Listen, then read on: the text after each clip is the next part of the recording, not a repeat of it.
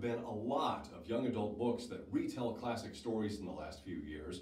Here is one that isn't a fairy tale retelling. Instead, this reworks Truman Capote's famous book, In Cold Blood.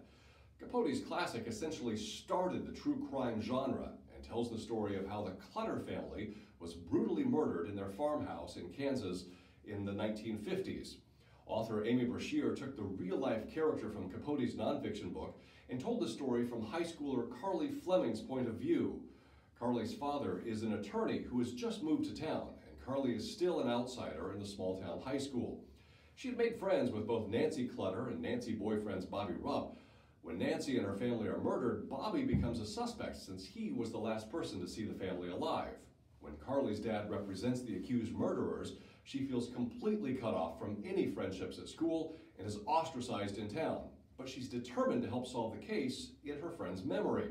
But she seems to do more harm than good, constantly meddling in the police investigation.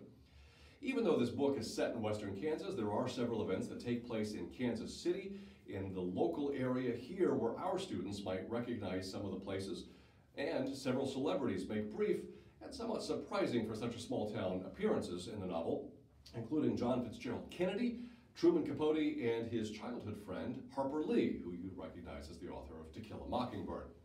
No Saints in Kansas introduces a nearly 60-year-old crime to modern high school students.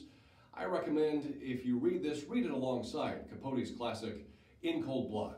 This retelling is called No Saints in Kansas by Amy Brashear.